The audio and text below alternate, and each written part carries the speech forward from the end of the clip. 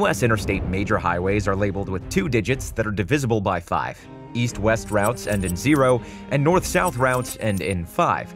The farther southwest you are, the lower the highway numbers, and the farther northeast you go, the higher the numbers. If you see a 0 at the end, you're moving horizontally, and if you see a 5, you're moving vertically. 3-digit interstates are smaller branches of main highways. The last 2 digits show which major highway they come from.